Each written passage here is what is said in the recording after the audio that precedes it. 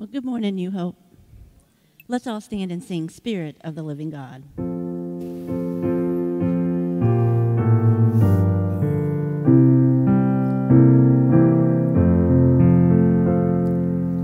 Spirit of the living God, fall fresh on me.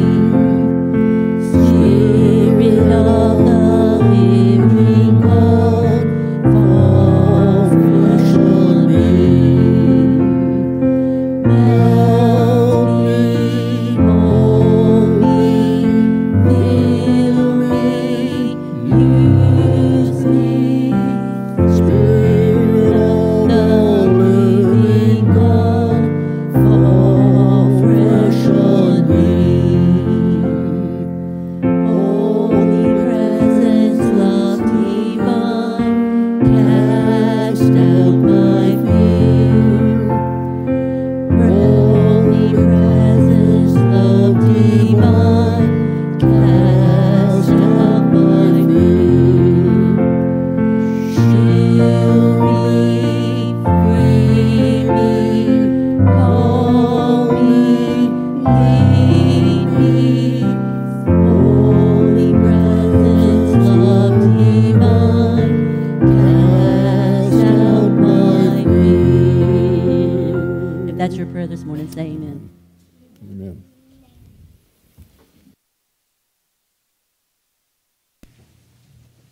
This morning's scripture reading is Genesis 22, 1 through 8. Now it came to pass after these things that God had tested Abraham and said to Abraham, Abraham. And he said, Here I am. Then he said, Take now your son, your only son Isaac, whom you love, and go to the land of Moriah, and offer him there as a burnt offering on one of the mountains of which I shall tell you. So Abraham rose early in the morning and saddled his donkey and took 2 of his young men with him and his Isaac his son. He split wood for the burnt offering and arose and went to the place of which God had told him. Then on the 3rd day Abraham lifted his eyes and saw the place afar off. And Abraham said to his young men, Stay here with the donkey, and the lad and I will go yonder and worship, and we will come back to you. So Abraham took the wood of the burnt offering and laid it on Isaac his son. And he took the fire in his hand and a knife, and the 2 of them went together. But Isaac spoke to Abraham his father and said, My father. And he said, Here I am, son. Then he said, Look, the fire and the wood, but where is the lamb for the burnt offering? And Abraham said, My son, God will provide for himself the lamb for a burnt offering. So the 2 of them went together.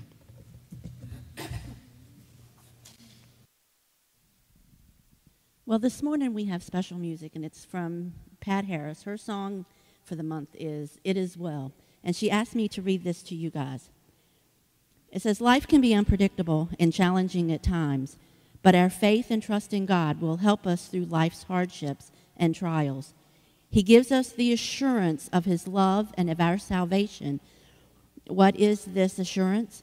It is a promise, a guarantee, security, and an insurance from our Heavenly Father, assurance that at the end of life's journey, we will spend eternity with him. And her favorite song is It Is Well.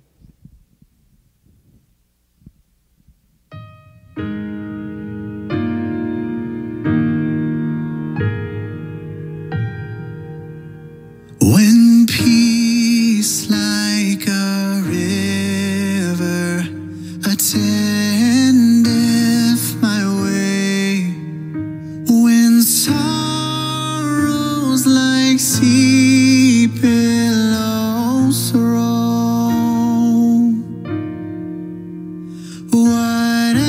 whatever my lot, thou hast taught me to say, it is well, it is well with my soul. It is well, It is well with my soul. with my soul. It is well, it is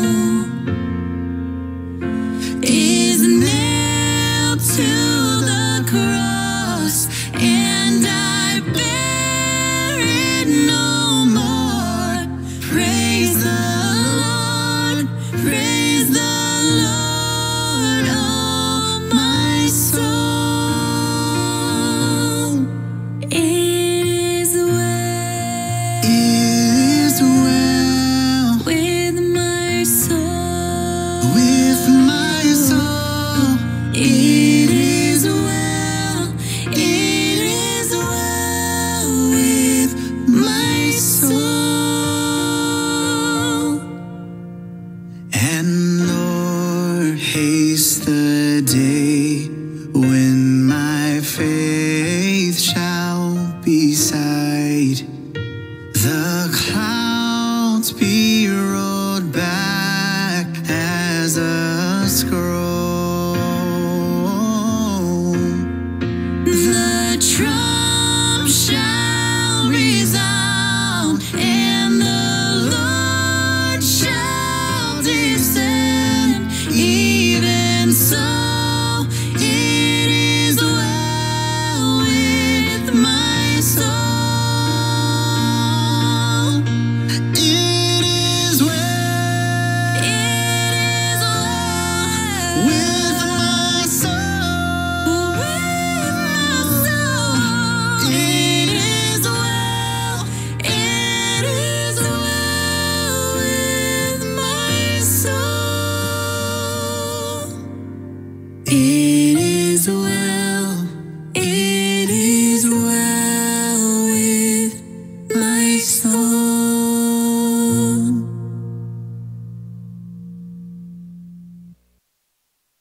Amen. If it is well with your soul, say amen this morning. Let's all stand and sing, He Touched Me.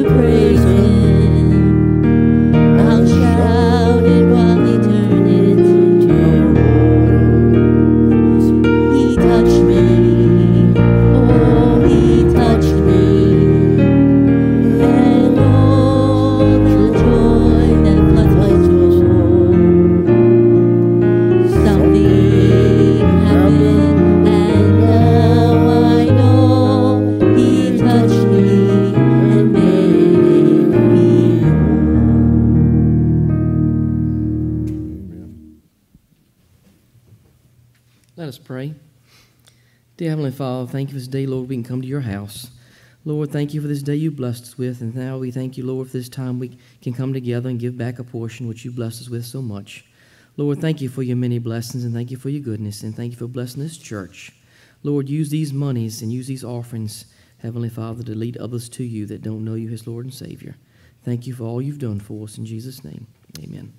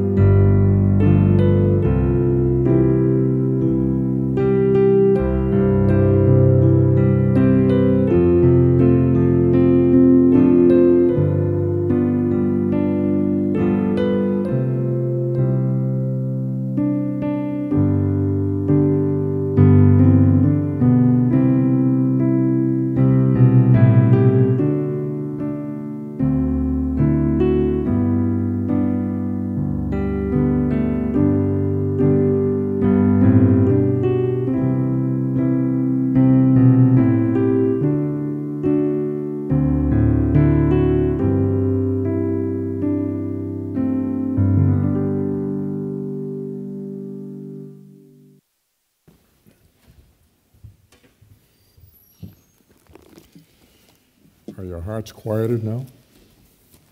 Are you tentative? Nothing like beautiful music, is it? Well, we're continuing with the journey of Abraham, and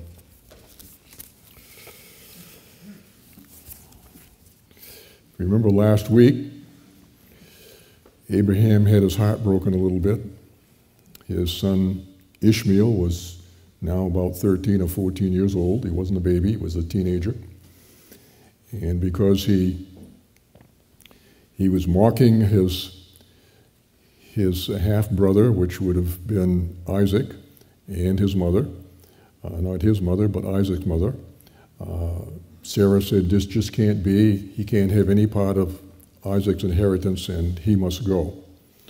And God confirmed this. I think this is very important. I don't know if we stressed that last week or not, but God confirmed this to Abraham. Abraham didn't want this to happen, and Abraham basically said, does this have to happen, Lord? Because he loved his son. And God says, yes, it's necessary. And so he had the sad job of sending Hagar and Ishmael out into the wilderness or out into the desert, gave them some bread, gave them some water, and when the bread and water ran out, Hagar was sure that they were going to die. She set her son under a bush for some shade. She walked off a distance, and she sat down and waiting for her son to die. She did not want to see him die, and waiting for herself to die. But you know, when we're at our lowest point sometimes, this is when God comes forth and speaks to us. And so God sent an angel, remember? And the angel spoke to her and said, to fear not. God heard the boy's cry and her cry, and he said, my promises still stand still stands firm, that your son, Ishmael, because he is of the seed of Abraham, will produce a great nation. And that's basically the last that we'll hear about Ishmael, other than in a future chapter it'll talk about his lineage and so on, but we don't really hear any more about Ishmael. But God has made it very clear that there's going to be enmity between Ishmael and between Isaac and their seed. And we see that and we experience that today in the Middle East, what's going on with the Arab nations. And that is not going to end. As we mentioned, not only do they war and fight with one another, but together they have one thing in common, and that is the hatred for Israel and to wipe Israel off the face of the earth. And that isn't going to happen either. They have tried, and God has always intervened, and this is not going to happen. But nevertheless, it's still there. And so, as we come to chapter 22, this is a chapter that probably is one of the high points in the Bible. We're walking on the mountain peaks in the book of Genesis. Chapter 22 is the account of Abraham offering of his son, his only son, and God commands him to offer Isaac on the altar and then restrained him at the last minute when he saw that Abraham was willing to go through with the sacrifice. A lot of questions as we read this portion of Scripture that can go through our mind, and I hope that we'll cover each one of these questions. One of them, of course, is why would God do something like asking Abraham to sacrifice his son? In other words, to kill his son. This is not in keeping with everything else that we know about God, does it? When we talk about mercy and love. But I think that you'll see the reasoning here, and you'll see something very special take place in Abraham's life. Abraham has had a long journey. It's been about 50 years since he was called out of Ur of Chaldees. And even though, and I want to make the distinction between Abraham and perhaps others even in the church, not necessarily this church, but the church, the overall church, where people that go to church do all the things that Christians do, but there's a difference between them and Abraham, who followed God, who had a measure of faith, who had a measure of trusted in God, but he still had a little bit of that old, as the New Testament calls it, the old man was still there and taking over. And so you'll see that Each time that Abraham faltered and did things on his own, God removed himself from him. And then when he decided to do it God's way, God appeared to him. And this is the seventh time that God, and last time that God will appear to Abraham. He saw that Abraham was willing to go through with it. And this chapter brings us to the seventh, as I said a minute ago, and the last appearance that God makes to Abraham. After this, there is nothing more that God could ask Abraham to do. This is the supreme test that he brought to Abraham. And if you were to designate the 10 greatest chapters of the Bible, you would almost have to include Genesis chapter 22. One of the reasons for that is that this is the first time human sacrifice is even suggested in the Bible. It is very plain, and the purpose of God is to make it very clear to man that human sacrifice is wrong. This incident reveals that it also reveals that God requires life to be given, a life to be given in order that he might save sinners. There is no one among the children of men worthy to take that place. God's Son was the only one.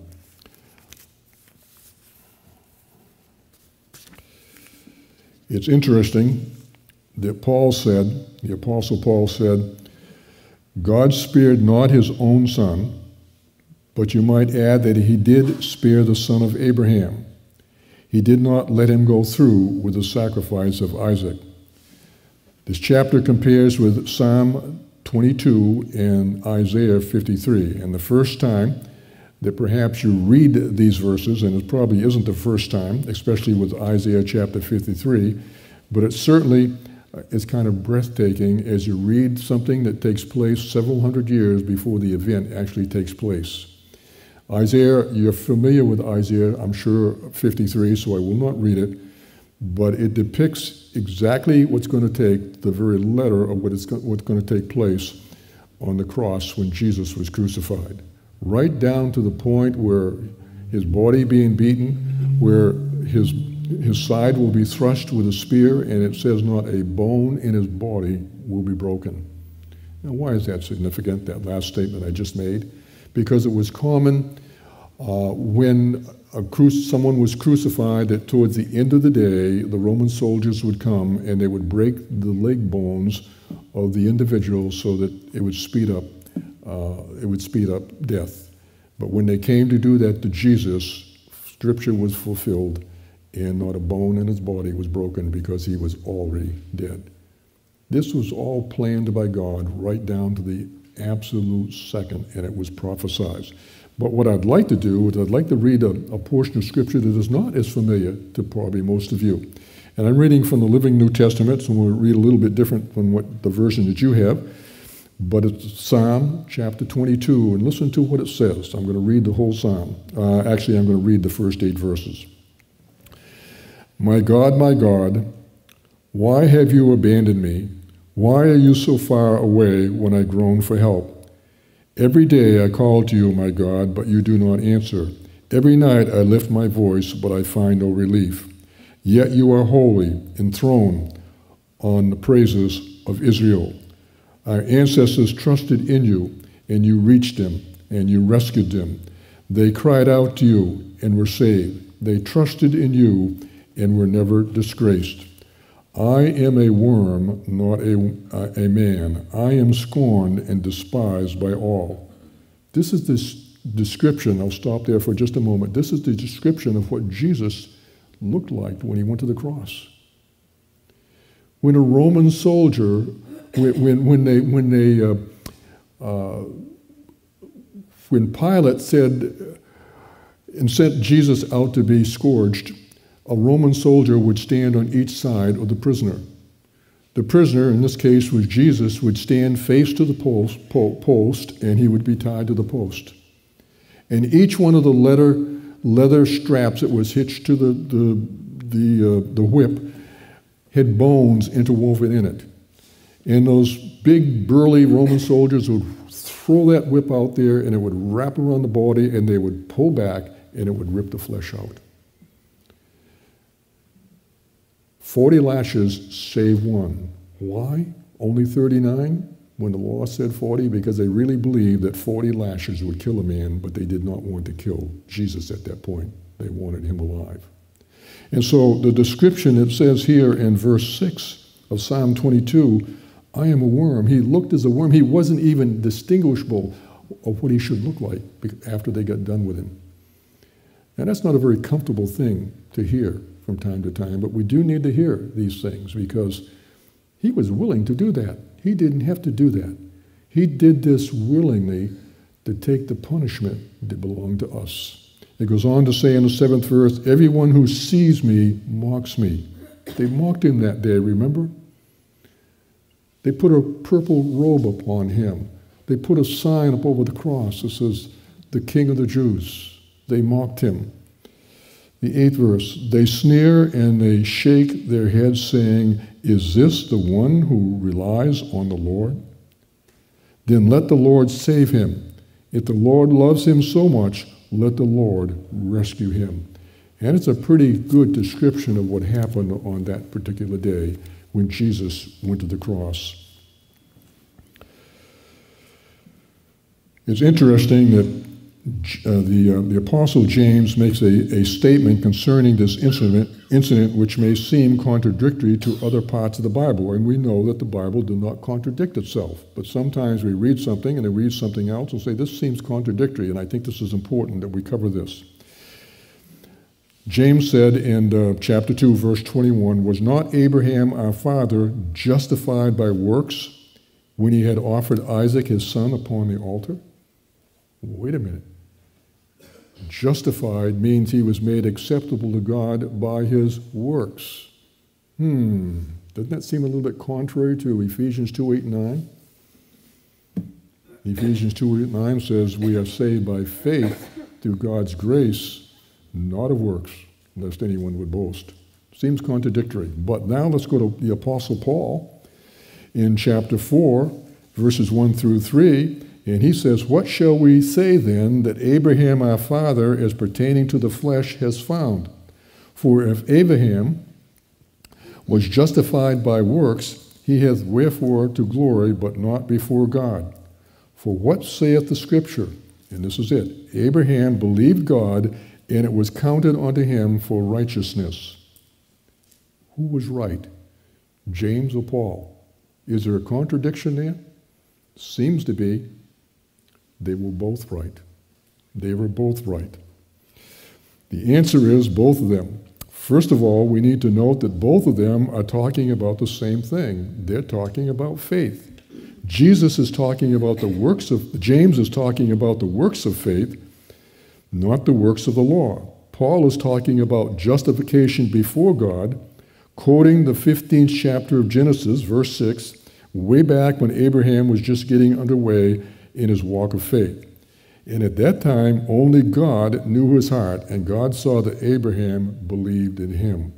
Come back to a statement that I made a little bit earlier about there are people that perhaps in some of the churches that go to church and do all the things that the Christians do, but they don't walk with God, they don't follow God, their heart really is not with God.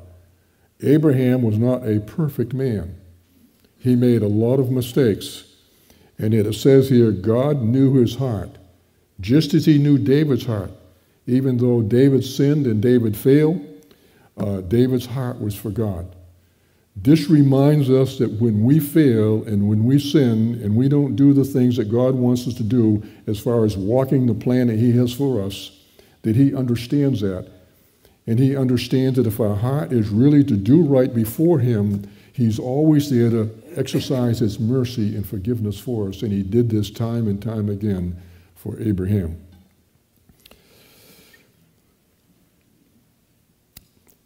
And it says in Genesis 15:6, it said, Abraham believed in the Lord, and it counted him for righteousness. We can see that Abraham failed many times, and I am of the opinion that his neighbors might have said, we don't see that he is a righteous man. I wonder how many times our neighbors and people that see us say, I question whether he or she is really a righteous person. And the reason they can say that is because we're not perfect from time to time, are we? But when the day came that he took his son to be offered on the altar, even the hard-hearted Philistines had to admit that Abraham demonstrated his faith by his actions. James says that Abraham was justified by his works. When was he justified? It was when he offered Isaac up to sacrifice. But the question is going to rise, did Abraham really offer Isaac upon the altar? And of course, the answer is that he didn't. But he was willing to.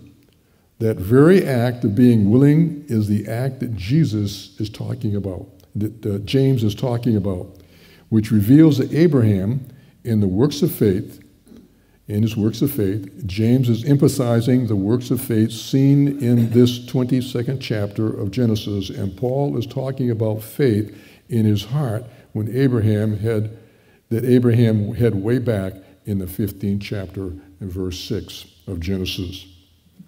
So this brings us to the first verse, and let's take a look at that. It says, "And it came to pass after these things that God did tempt Abraham and said unto him, Abraham, and he said, Behold, here I am." Now the word tempt here is a little bit strong. Probably a better word to use would be testing. God tested Abraham. James makes it very clear in the epistle that God never tempts anyone with evil. God tempts folks in the sense that he tests their faith. God did test Abraham, and he asked him to do something that seemed very, very strange, not only to him, perhaps to us also. The second verse says, "And he said, Take now thy son, thine only son, Isaac, whom thou lovest, and get thee into the land of Moriah, and offer him there for a burnt offering upon one of the mountains which I will show thee." Now, part of this test, there's more than one test here. Remember when God comes to him and asks him to take Isaac and to offer him as a burnt offering, he didn't say, "I want you to go over here and do this." He says, "I want you to go to a place that I'm going to tell you to go. You're not going to know about it until you get there. And also, it's going to take you 3 days to get there. You got to think a little bit." What do you think was going through his mind as he was walking those 3 days to take his son and to offer his son for sacrifice? I'm sure some things come to your mind. Was he questioning God? Why are you doing this, God? We would, wouldn't we? Right after this chapter, we're told that Sarah was 127 years old when she died. We see this in chapter 23. We'll get to that, verse 1. And you put that down with this chapter, and you find that the boy Isaac was not just a little lad, like he calls him a lad here. Sarah was 90 years old when Isaac was born, and 127 years old when she died. And that means that 37 years elapsed here, and since he is called a lad in this chapter, we would not gather that he actually was in his 30s, probably somewhere around between 30 and 30 years old. Even this has significance. Jesus began his ministry on this earth around 30 years old. He died on the cross and rose again when he was around 33 years old. Can you see God's hand working in the Old Testament scriptures, preparing mankind for something that was going to happen in the future? He says, "Take now thy son." Notice how this plays upon the heartstrings of Abraham and of God. And he says, "Thine only son, Isaac, whom thou lovest." God is saying, Isaac, I want you to take your son, who I know that you love, and I want you to kill him. That's basically what was being said. "Take now thy son." The Lord Jesus had taken the position of the Son in the Trinity. "Thy son, thine only son." The Lord Jesus is said to be the only begotten Son. "Thine only son, Isaac, whom thou lovest." The Lord Jesus said, "The Father loves me." "And go into the land of Moriah." It is the belief of a great many that Moriah that Moriah, that is the particular part of the Holy Lands, is the place where the temple was built centuries later, and also the place that the Lord Jesus was sacrificed. Golgotha and the temple area were not far apart. They belong to the same ridge. A street has been cut through there, and the ridge has been breached, but it is the same ridge, and it is called Moriah even to this day. Let's not say that the Lord Jesus died in this exact spot. We don't know that. But certainly he died on the same ridge, the same mountain on which Abraham offered Isaac. And offer him there for a burnt offering upon one of the mountains which I will tell thee. The burnt offering was an offering up until the time of Mosaic law. Then there was a sin offering, and then there was a trespass offering given. Here, the burnt offering speaks of the person of the Lord Jesus Christ. And it speaks about who he is. This is the offer or a human sacrifice, and frankly, it raises the small question, isn't human sacrifice wrong? And the answer is yes. It is morally wrong. Had you met Abraham on that day when he was on his way with Isaac, you might have asked him, "Where are you going?" And Abraham, and he would have replied, "To offer Isaac as a sacrifice." And you would then have asked, "Don't you know that this is wrong?" And Abraham would have said, "Yes, I have been taught that this is wrong. I know that the heathen nations around here offer human sacrifice. The Philistines offer it to Moloch. But I have been taught otherwise." You would then question him further. "Then why are you doing it?" And he would explain, and this is the key, all I know is that God has commanded me to do it. I don't understand it, but I've been walking with him now for over 50 years. He has never failed me, nor has he asked me to do anything that did not prove to be the best thing. I don't understand this, but I believe that if I go all the way with him, that God will raise Isaac from the dead. I believe that he will do that. And you will see that in another verse in just a moment, why we're saying that. Verse 3 says, "And Abraham rose up early in the morning, and he saddled his donkey, and he took 2 of his young men with him, and Isaac his son, and he gave him wood for the burnt offering, and he rose up, and he went unto the place of which God had told him." Abraham takes Isaac with him, and he takes the wood for the burnt offering. What is going through Isaac's mind at this particular point? He's traveled 3 days with his dad. He's now asked to carry some wood for the exact offering. Did he know what was going on? The answer to that, you'll see, is no. He did not know at this particular point of what was going on. Verse 4 says, "Then on the 3rd day Abraham lifted up his eyes, and he saw the place afar off that God had asked him to go to." It took Abraham 3 days to get there, but remember that it was on the 3rd day that Abraham received Isaac alive, back from the dead, as it were. That is why that Abraham looked at it. That is the way that Abraham looked at it. Isaac was raised up to him the 3rd day. And what a beautiful picture that is of what would happen later with Jesus. The 5th verse says, "And Abraham said unto his young men, Abide ye here with the donkey, and I and the lad will go yonder and worship, and come again to you." Abraham believed that no matter what happened up there in that sacrifice, even if God allowed him to take Isaac's life, that Isaac would return with him back down to be with those servants. Do you see that there in the scripture? The transaction that is taking place is between the Father and the Son, between Abraham and Isaac. And actually, God shut man out at the cross. At the time of the darkness at noon, man was shut out. The night had come when no man could work, and during those last 3 hours, That cross became an altar in which the Lamb of God, who taketh away the sin, was offered. The transaction was between the Father and the Son on that cross. Man was outside and was not participating in it. The picture is the same here. It is Abraham and Isaac alone. Remember that when Jesus said, it is finished, darkness came over the whole earth. There was an earthquake. It rained, it hailed. It even said in the town, the graves were opened up and the people came out of the graves and walked around town. Doesn't say any more than that, what happened to them afterwards. The veil in front of the temple, as we've mentioned before, was ripped from top to bottom, signifying this is the end of the age of the law, and this is the beginning of the age of grace. Even though grace was always there, God has always been exercising his grace.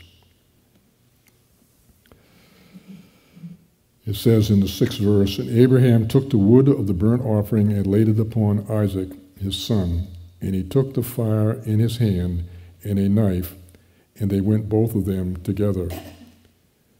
Abraham took the wood and laid it upon Isaac, his son. Remember that Christ carried his own cross. The fire here speaks of judgment, and the knife speaks of execution of judgment of the sacrifice.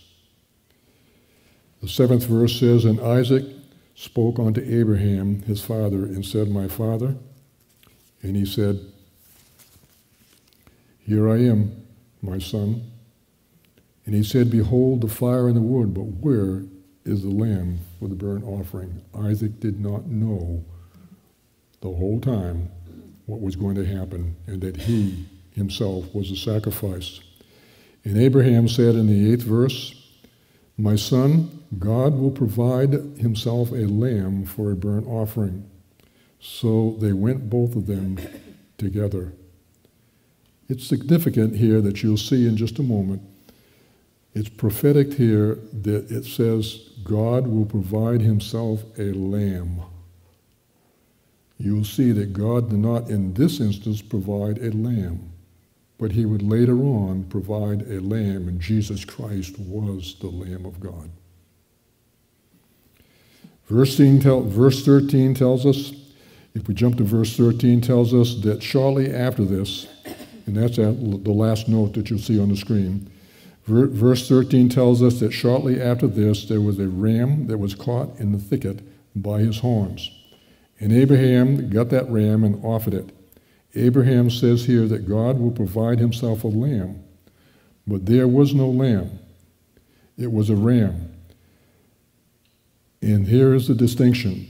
The lamb was not provided until centuries later when John the Baptist marked him out and identified him, saying, behold the Lamb of God which taketh away the sin of man. John 1:29. God will provide himself a lamb for a burnt offering. It is very important to see that Abraham was speaking prophetically. Abraham is now ready to offer the boy on the altar, although he does not quite understand. And we're going to stop right there, but I want to say that at this point, you'll see next week that Abraham takes and he ties the hands of Isaac, lays him down on the altar. At that point, Isaac understands something is happening, and he's the brunt of what's happening. He was 30 to 33 years old. He was not just a boy. Abraham was an old man. I'm sure that Isaac could have taken him out if he wanted to. But here again is the most beautiful picture that I want to leave you with. Jesus went to the cross willingly. He didn't have to. Isaac, at this point, when he realized what was going on, obeyed his father and willingly laid there, allowing himself to be sacrificed. Isn't that a beautiful picture? We'll see the rest of it next week. Heavenly Father, thank you for the vivid descriptions you give us of what's going to happen in the future in the Old Testament. And thank you that we can live today and see that those things were fulfilled right to the letter. How can one not believe that the Bible, the Scripture, is the Word of God, and that it is true, that it is relevant to our lives today as it was of old? I pray, Lord, that if there's anyone here that has listened to the Word of God today, through the podcast or here today, that does not accept you as their Lord and Savior, that this will be the day that they make that decision.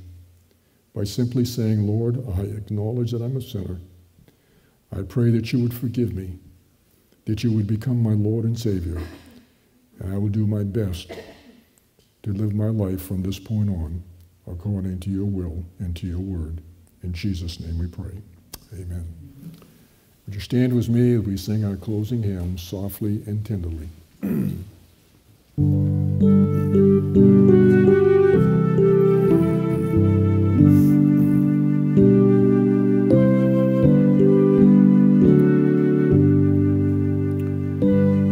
And tenderly Jesus is calling, calling for you and for me. See on the portals he's waiting and watching, watching for you and for me. Come home, come home. You are weary, come home. Earnestly, tenderly, Jesus is calling, calling, oh sinner, come home. Oh, for the wonderful love he has promised, promised for you and for me. Though he has sinned, he has mercy and pardon, pardon for you and for me. Come home, come home. You are weary, come home. Earnestly, tenderly, Jesus is calling, calling, oh sinner, come home. Heavenly Father, thank you for that call that you have given to each one of us. I pray that we have answered that call, and those that have not answered that call will answer it, Lord. We're living in a world that has many problems, many distractions, taking away from you and from your word. We just pray, Lord, that you'd help us to be the witness that you want us to be, the shining light, the salt in a world that needs you more than it ever has in the past. We ask you, Lord, now to be with us as we depart from this sanctuary. Watch over us and keep us safe. Be with those that have not been able to be here today, and bring them back to us again to worship with you in the future. In Jesus' name we pray. Amen.